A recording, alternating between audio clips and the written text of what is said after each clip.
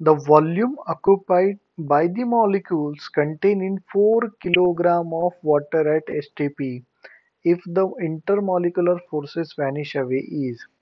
Now see, it is given at STP. STP means a temperature is 273 Kelvin and pressure is how much? 1 atm, that is 10 to the power 5 Pascal. Now we can find number of moles here, that is N is equal to given mass divided by molecular mass. Mass given is 4.5 kg. For water, molecular mass is 18 into 10 to the power minus 3 kg, which is equal to 250, right?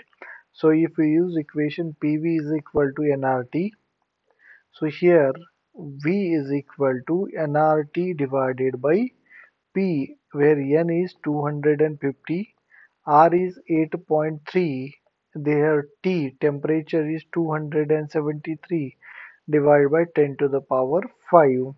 If you solve this, you will get 5.66 meter cube. Option D is a correct one.